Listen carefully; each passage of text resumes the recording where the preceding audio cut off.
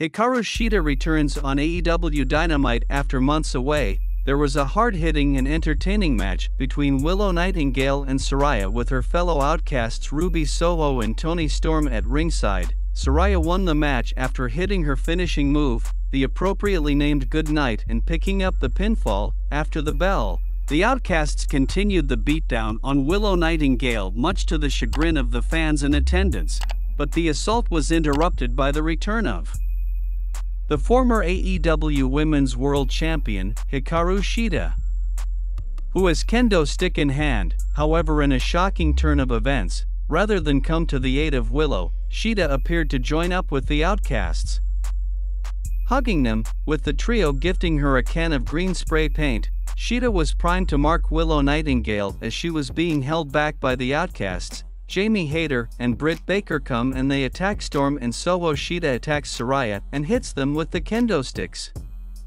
Shida spray paints on the Outcasts. Friends, what are your thoughts on Hikaru Shida returns on AEW Dynamite? Tell us in the comments below.